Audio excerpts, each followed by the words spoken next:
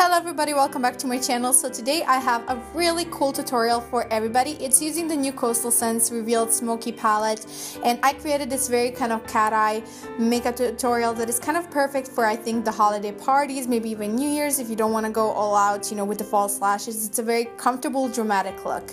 So I'm starting off with my Dermablend foundation from Vichy, and this is in the shade Opal, and I'm using my Sigma 3D HD Kabuki brush, which if you have watched my favorites, this is my holy grail foundation brush because it really packs on the coverage, but at the same time shears it out and makes it look very like skin-like.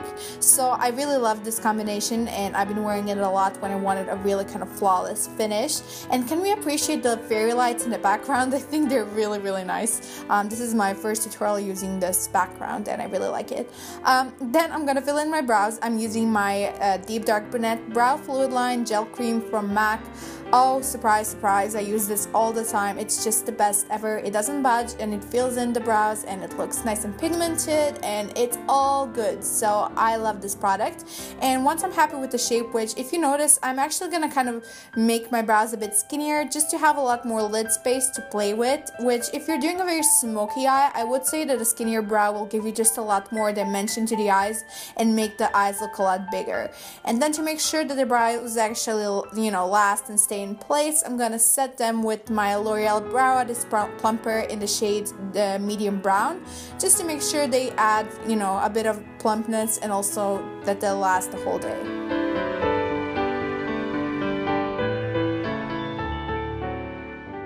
Then I'm gonna prime my eyes for the eyeshadow, and today I'm using my Urban Decay eyeshadow primer potion in the shade Eden. Again, a holy grail item. I have really red eyelids, and this is the only primer that really can counteract the redness in them and hide the veining, and I just freaking love it. It really does make the shadows look a lot last a lot longer and look a lot more pigmented.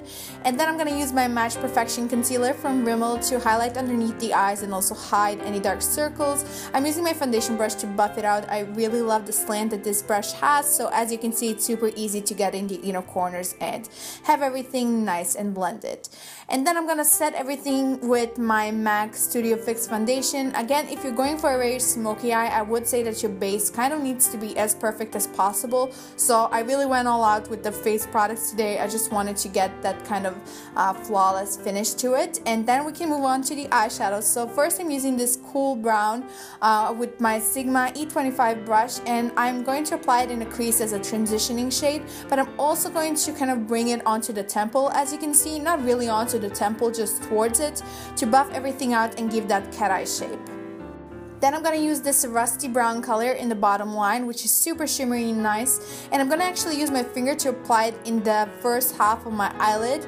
I just think with fingers it just is a lot easier and a lot more pigmented. And after I've done that, I'm actually going to use a darker color, which I'm going to show you in a moment. So this one right here, and I'm just going to focus on the outer corner of that color and kind of alternate my fingers so I have a nice great gradient effect from the first part of the lid to the darker one on the outer corner. So I'm just blending everything with my fingers. Honestly, my brushes were all just really dirty and I didn't feel like washing them that day, so that's what I did. And then I'm going to my E25 brush I was using for the transitioning shade and just blend everything else until it looks nice and seamless.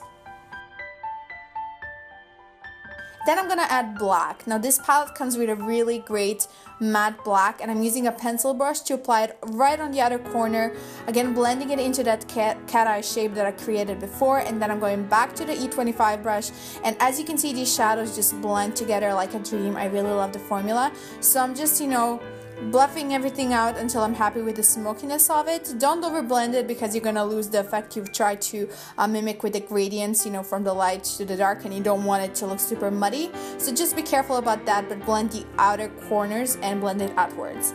For highlighter, I'm using this really beautiful vanilla shade on a small stippling brush from Real Techniques, and I'm gonna apply it to the inner corners and also bring it onto the brow bone, and this is just gonna tie the whole look together. This color is not matte, but it's not shimmering at all, so it's kind of in between, and it just adds the perfect highlight. Then I'm gonna go back to the chocolatey brown shimmering shade that I was using on the outer half of the lid, and with a smaller brush I'm just gonna apply it underneath my eyes and also smoke it out towards the outer corner.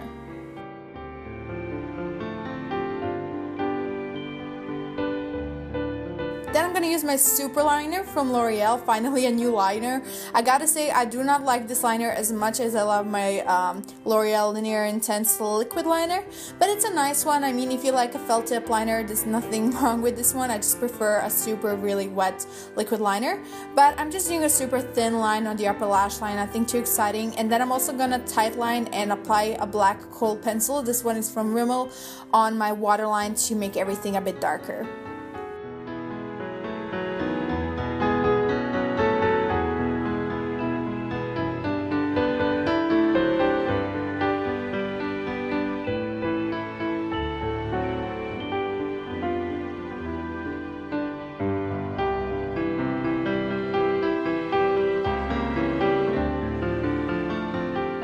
Next, I'm gonna use my Eyeko Black Magic Mascara and curl my lashes with my Tarte lash curlers. If you want, you can add some falsies, but honestly, I just wanted to show you that you do not need to wear falsies in every single makeup look in order to make it look dramatic. I think this look is good on its own, and this mascara is freaking amazing. Just pile on mascara and you don't have to fiddle around with false lashes. I think this looks really nice just as it is. But if you want, apparently you can, use, if you want, false lashes. Then I'm gonna add a bit of bronziness. I'm using my matte bronze bronzer from MAC and this really big fluffy brush from Real Techniques. This is their blush brush, and I'm just applying it more to add color than to contour on the outside perimeters of my face. So on my temples, on the sides of my cheeks, and I'm also gonna bring it on the jawline.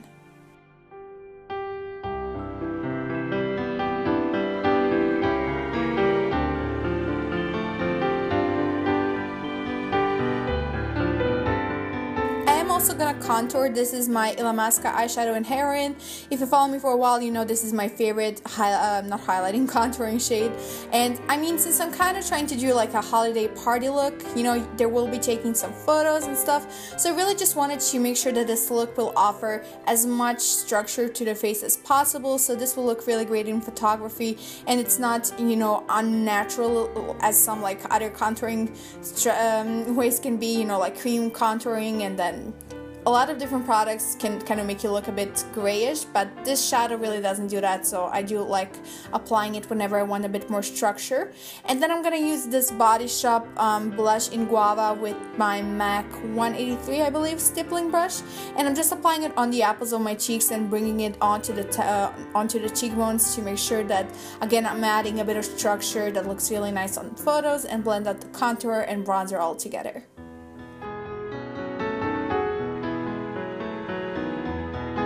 And we're not done with the cheeks. I'm also gonna add a highlighter. So this is the Becca highlighter in Opal. I have been totally in love with it ever since I got it. It's just a really beautiful, beautiful highlight. For the holiday season, I say bust out the highlighters. The glow has to be there. I just think it looks super festive and really nice. So I'm using a really big crease brush to apply it on the tops of the cheekbones, and I'm also gonna apply it kind of to the center of the nose, Cupid's bow, and kind of in between my brows. And finally, for the lips, I'm using my MAC lipstick in the shade Giddy. It looks a lot brighter on camera than it really does in real life. I would do more of like a nude pink, which is what this lipstick is, but for some reason the camera just intensified the color. And then I'm also gonna add a little bit of gloss. This is the Tanya Burr's limited edition lip gloss in the shade, I'm not sure which shade it is. It might be macaroon, I'm not sure. I'm gonna put it in the bottom bar so you can see it. But that wraps up actually the whole look. I hope you guys enjoyed it. Please don't forget to give it a thumbs up if you did, and make sure you subscribe for my other Vlogmas videos that are coming, and I'll talk to you guys super soon. Bye!